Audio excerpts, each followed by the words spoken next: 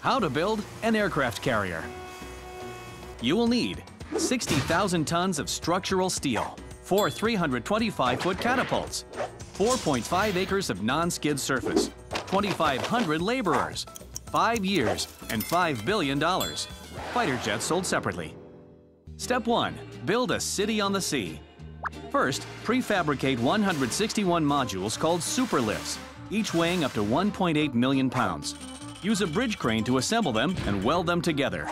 Add 4 30-ton bronze propellers, giving your aircraft carrier a total weight of 200 million pounds. Step 2. Give your floating city an airport.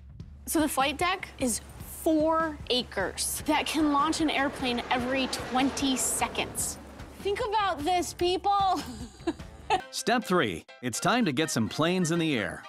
On an aircraft carrier, you don't have the luxury of a long runway to build up speed, but you do have the luxury that the runway can move. So if you turn the carrier so that it is moving into the wind in the direction of takeoff, you can add the speed of the carrier to the speed of the plane, plus the speed of the wind to increase the total velocity of air that's moving over the wings.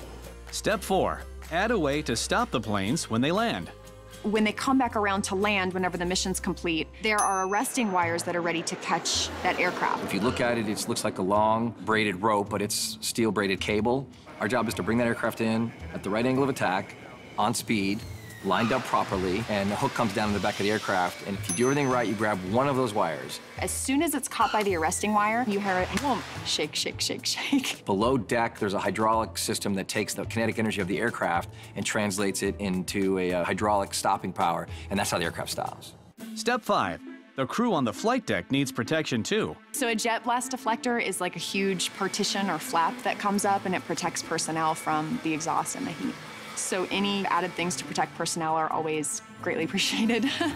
Step 6. Your airport needs a control tower.